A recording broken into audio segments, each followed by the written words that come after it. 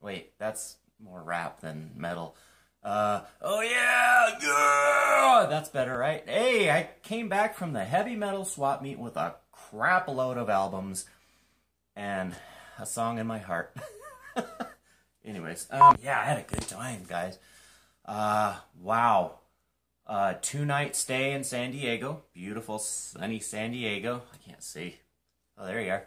And, yeah, I took my wife down there and set her up for a appointment with Massage Envy, as I do every year that I go. Last 2 years, I didn't make it. I made the 2015 and 16 heavy metal swap meet. 15 was amazing. 16, I was a little apprehensive. I didn't find that much. It was really cramped. I was a little disappointed because I had a cane at the time. Back surgeries, all that stuff, you guys know. So it was really difficult for me to get around, and I was scared someone was going to bump into me, and I was like, oh God, that's going to hurt. So anyways, that was a negative part about that, and I thought, you know what, they'll fix that in the future. I'm sure they will. They're growing like crazy. It's just becoming so huge. Metal swap meet started in a guy's front yard 10 years ago. This was the 10th anniversary heavy metal swap meet, and wow, was it good. It's outdoors, which is awesome because San Diego's always beautiful weather. I mean, very rarely you get a little rain or something, but thank God there was no rain this time. Pardon me. So, I had a great time. Let's see, my wife dropped me off at the heavy metal swap meet a little early. I wanted to get in line, but there really wasn't a line this time. I mean, it was really small because I was in the VIP, so I got there an hour early, which was nice. There wasn't that many people. Okay, yeah, it's all good. So, I get there, there's, a front little table to check in. They give you a poster, they give you a cool bag, they give you a pick, which is cool because I just started guitar for the first time after a long, long time, and I don't know how well that's going to go, but we'll see.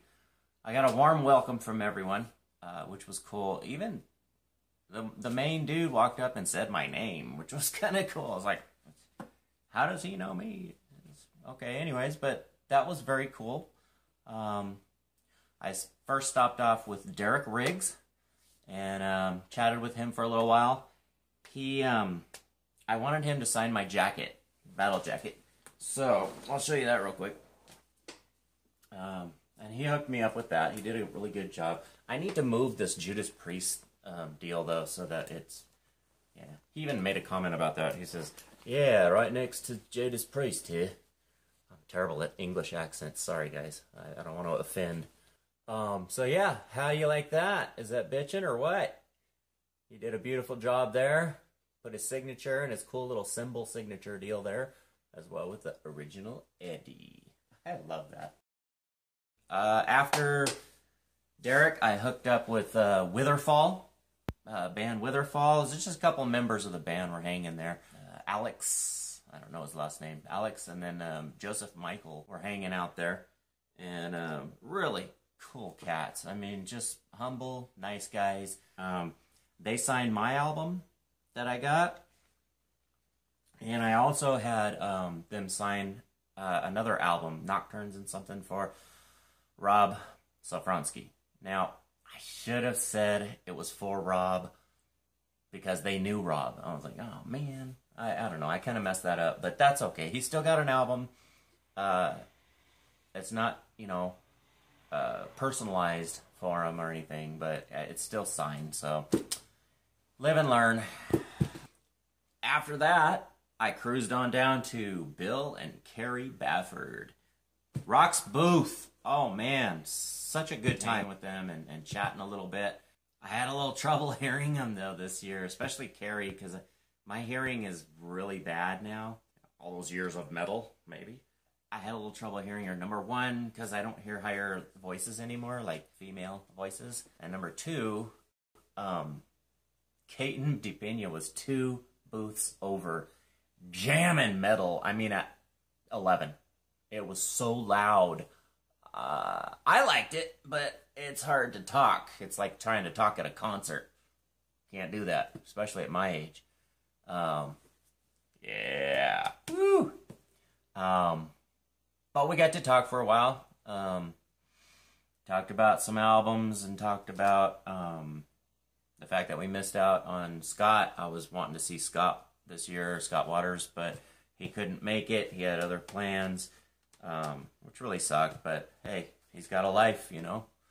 But yeah, hopefully see him next time. I hope to make it next year, 11th annual. We'll see. I spent a lot of money this year, more money than I should have. Yikes.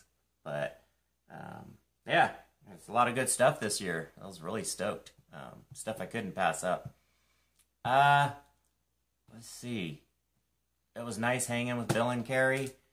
Hung there for quite a while. And then from there, well, I went over to Caton DePena, and we talked for like over a half hour. Caton is all right, man. He is such a nice guy. We just chilled. He talked about the fans. He was like, you know, constantly shaking my hands. He shook my hands like a million times. Shook my hand, singular. Didn't shake both. Several times, which is funny because it's like I'm a nerd. I don't know how to shake hands. People come up to me and they're like, "Hey, dude!" I don't know whether to slap their hand, shake their hand, grab their hand like this, fist bump. I don't know what the hell I'm doing. So he shook my hand several times. It was funny, but he's such a neat guy. I mean, me and him and his wife, we chatted a little bit. His wife's really sweet too. She took our picture, came out really nice. We talked about, like I said, the fans. He says, you know, I wouldn't be there without the fans, and talked about the touring and such. So that was fun. After that, I head on over to Rob Caldwell. Checked out a whole bunch of his records before both of us kind of like were eyeing each other, right? And he goes, "Where do I know you from?" I was like, "I don't know, but I know you too." Dude, totally recognizable. He says his name, and I'm like, oh my god, I totally recognize the name. But we could not figure out where we knew each other from. My only assumption is the online community, whatever, is so big that we all, you know, kind of know each other in sort of a way. I know people's names who I've never met and such, or I even talked with. But he ultimately told me that he's worked with, you know, Rocks, Bill. He knows Doug Van Pelt, Bill Minchin, Matthew over at Boone's. So I was like, oh, okay, I know you by proxy. So we talked for a little bit and got a picture as well. Nice picture going there, and just a good time. I mean, I can't tell you how much fun I had. It was so amazing. The weather was beautiful. The albums were flowing. The people were great.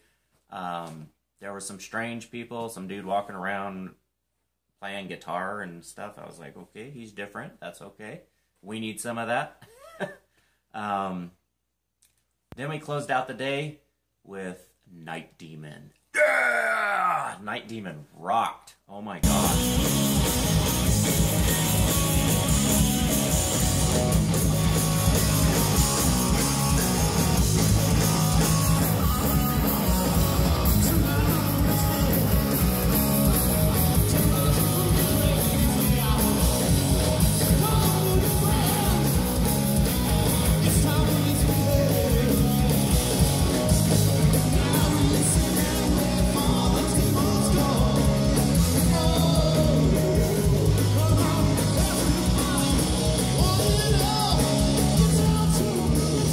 The kind of music I like. I don't like, you know, the extreme vocals and stuff. That was good stuff, Night Demon. I got their album. I'll just show you that one. I got that album. Boom. Good stuff. I highly recommend them. Scott's shown some of their vinyls, but I picked up the CD instead because by the end of the day, I'd spent so much money. I thought I better keep it to a minimum here, and yeah, so I snagged that one. Tons of crate digging. It was a great day that day, and I categorized them by want list items, I scored $1 gambles, albums that, you know, cost a dollar, big stack of dollar albums, plus some vinyl that were $2, $3, $4 gambles. Never heard, didn't know, might suck, might be great, I don't know. And then pleasant surprises. That's my third stack. Pleasant surprises. Ones I didn't expect, but I was like, oh yeah!